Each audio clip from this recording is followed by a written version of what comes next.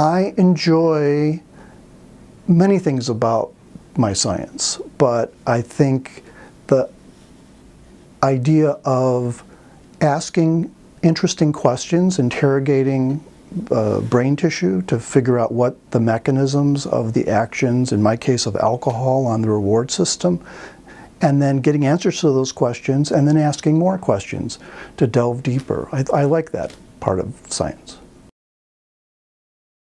My name is Mark Brodie.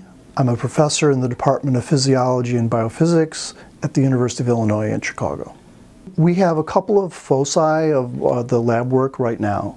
So we're looking mainly at the physiology and molecular biology of the neurons of the ventral tegmental area. They provide dopamine to other parts of the brain, and dopamine is very involved in reward and reinforcement.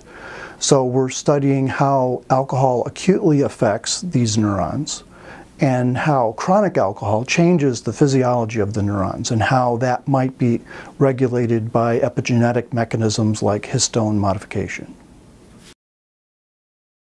Well, one interesting aspect is that we do see significant physiological changes as a result of chronic alcohol in our rodent models.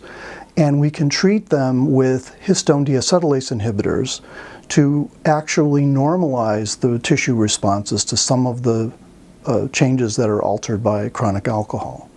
So we actually can reverse those changes. And if we can show in our rodent models, and we can show in humans that it does the same thing, we actually have a way to reverse the brain changes that are induced by chronic alcohol and give some hope to people who are trying to not be alcoholics.